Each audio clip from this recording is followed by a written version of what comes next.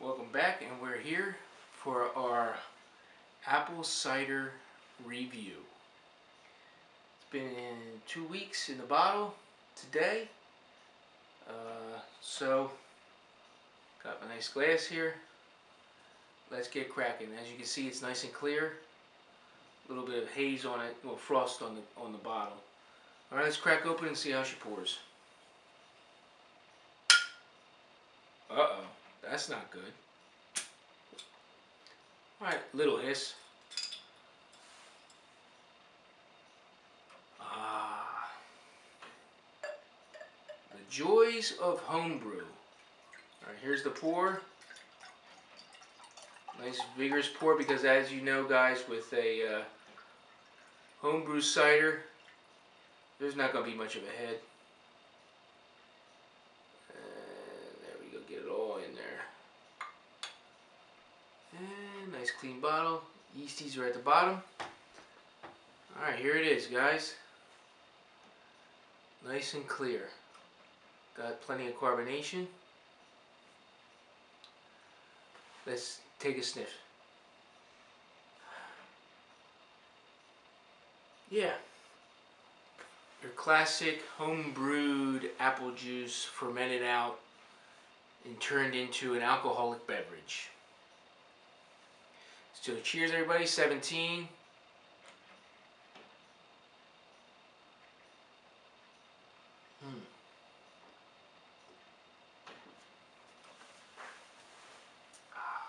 Yeah. Has that classic Granny Smith type apple-y taste. Dry on the finish.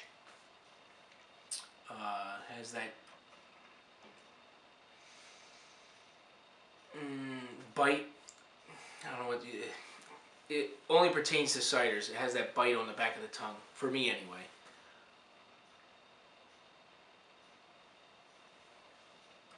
Very appley. You smell the apples, taste the apples. It's good. It's not bad. Not bad for on the cheap. You want to put something in your pipeline. You ain't like me. I don't have any homebrew ingredients right now to make a real good ale. I got some things I got going on in my mind about what I want to do next, and I just got to get over to the homebrew shop and pick up the things and get with the guy that runs my homebrew shop and come up with a recipe for this beer I want to do. And I'll bring you guys along, and we'll see what we're gonna do. But as for this, thirst quenching. I mean, this is great on a nice hot day. And for the 7.2% alcohol that this came out at, it drinks smooth. We're talking, I could pound this right now and not even feel the alcohol in it. But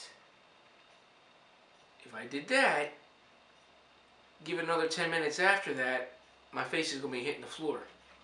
Because a couple of these, man, whoo boy, yeah, the room starts spinning for me. But yeah, it's nice quick brew that I did, and came out nice as usual. Nothing like a quick, cheap cider to fill the pipeline. So I hope you guys enjoyed this. I know I am. And it came out really good, really nice this time. The yeast I used was a Cooper's yeast. I have one more packet of Cooper's yeast, so I'm going to use that when I do it again. And then after that, I'm going to use a Red Star wine yeast. I think that's what I was talking to a guy, my homebrew supplier.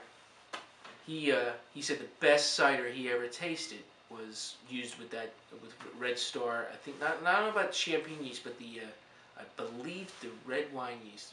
I forget which one. I gotta ask him again. And I'm gonna buy that and try it again with that and see how it tastes compared to this. Because this is just a regular ale yeast.